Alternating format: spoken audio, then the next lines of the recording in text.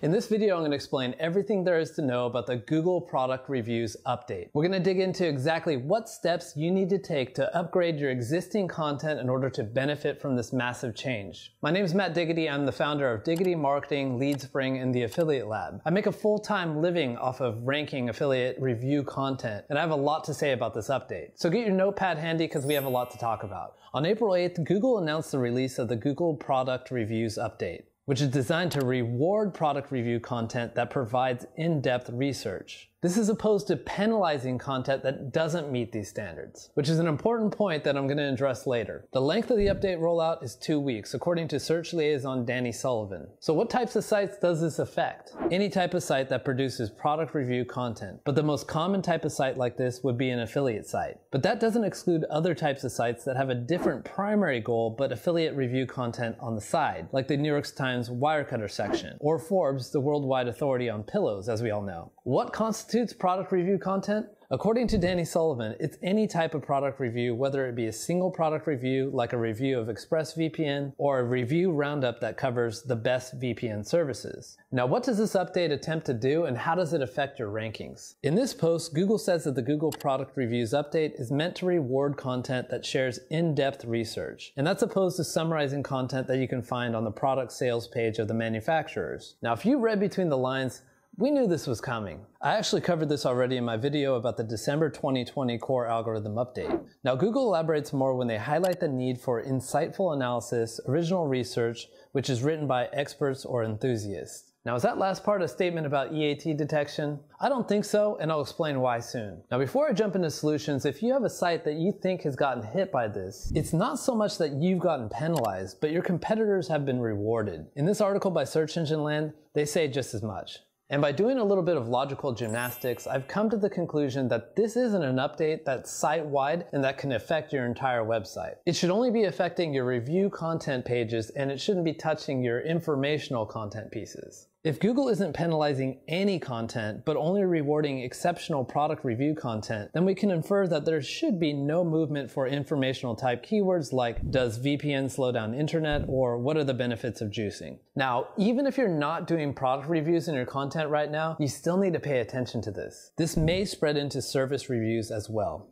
Okay, so Google wants original research. They want experts writing the content. They want demonstrations of the product. Do you need to go out and order every single protein powder you're reviewing and then get Arnold Schwarzenegger to eat them all and write about them? I don't think so. Let's take a look at the Google post on this update and pick it apart. And let's figure out a feasible way to press forward with affiliate marketing. But before I do that, can I ask if you would press that like button? Pressing the like button is like the YouTube equivalent of letting the search gods know that content is good. It's also free, takes 0.1 seconds of your time depending on your reaction speed, and makes me feel good. Thanks. Google put out this post about the update, which has an awesome section here that provides a list of questions you can ask yourself to determine if your content is in line with the expectations of this update. Let's go through it. And I'd just like to say it's awesome that they gave this to webmasters. Everybody who's watching this needs to update their writer content guidelines to include these bullet points that I'm about to discuss. Bullet point number 1 asks, does your review express expert knowledge about products where appropriate? This is a pretty vague question because it doesn't really define what is meant by expert. According to dictionary.com, we can interpret expert to mean someone who has more knowledge than a majority of people on a subject,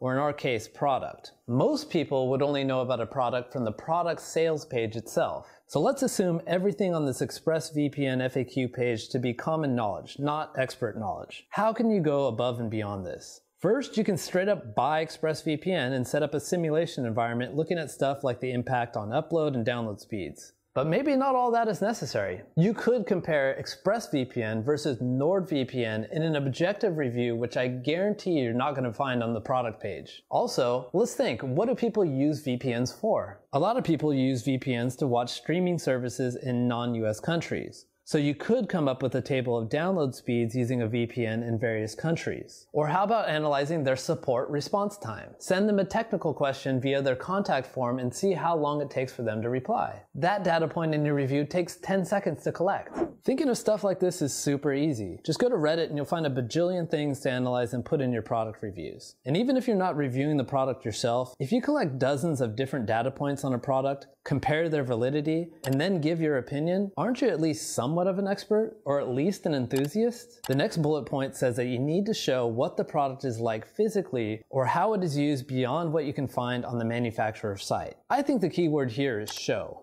But how can you physically show that you've used a product other than actually buying it? Or if you've even bought a product like a VPN, how do you even prove that you own it? What this means to me is having unique images. We have to think about how Google, an algorithm, would detect this. Use unique images of the protein powder you're reviewing, rather than the stock images on the manufacturer's site. Photoshop is your friend. Or screenshots of the user interface of the product. The next bullet point says you should provide quantitative measurements on how a product measures up based on different criteria. You should be doing this anyways. Too often do I see reviews that don't have any comparison criteria. If we use the example of protein powder, let's say you're reading a roundup of the best whey protein powder. If they're simply ranking them 1 to 10 for no apparent reason at all, should you trust them? We should be looking at criteria like price, taste, quality ingredients, and digestibility. Like I said, you should be doing this already in your content. You'll be converting a lot better as well. The next bullet point says you should explain what sets a product apart from its competitors. This right here is the ultimate reason why product review content is even so popular on the internet in the first place. The sales pages of the manufacturers are not going to be unbiased when it comes to showing how they're stacking up against the competition. Delivering this knowledge well should be your entire goal when you're writing product reviews. This is super easy to do with the comparison table in a review roundup, like this awesome table done by Code and WP for the best WordPress hosts. But this should happen even in your single product reviews as well, which is a good segue to the next bullet point, which says you should cover comparable products and even explain which products are best for certain situations. This means you can't just sell when you're doing your single product reviews. You have to highlight some of the pros and some of the cons. One thing we do in our single product reviews is we also mention our other reviews and we provide links for them so the reader can check those out as well. We even provide links to our comparison pieces, such as comparing ExpressVPN versus NordVPN. And going back to what they said about offering different products in certain situations, this likely means that we need to be breaking down our roundup reviews into subsections, like I did in my article about the best web hosting for SEOs.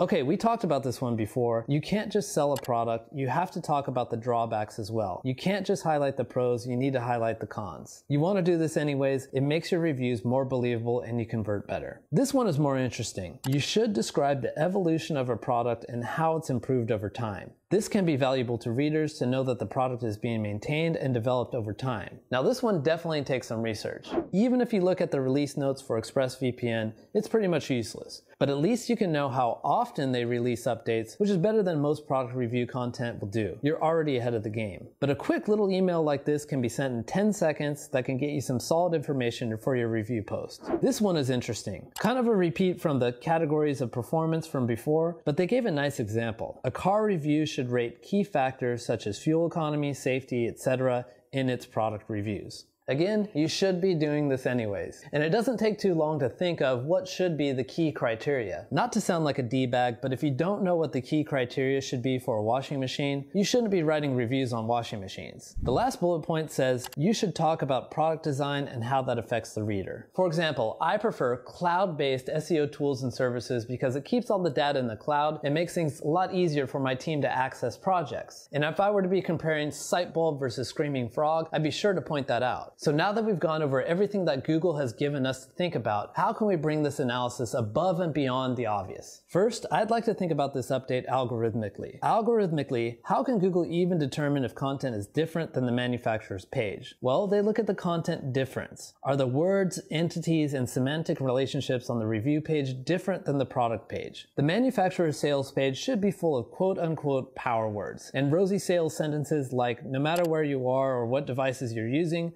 a single ExpressVPN subscription has got you covered. Your review pages should be different. They should be filled with a whole different set of objective words. Words used to objectively describe products. Words like compare and tests and findings. Original reviews would also contain a lot of words like we and I, such as sentences like, I then tested download speeds from Hong Kong. This is where Google's NLP algorithms are going to come into play, and they'll start to identify sets of words and corpuses that are going to show up on review pages as opposed to manufacturers' pages. But here's another inception level to this. Should product reviews differ from each other? Do they not only need to be different than the manufacturer's page, but also from each other as well to be perceived as original? Will we go back into a universe where whoever has the longest content has the advantage just because their chances of having something original in there is higher? We'll have to wait and see. It's going to take a long time for the content world to adjust to this change. But until then, make sure to subscribe for more SEO update videos just like these.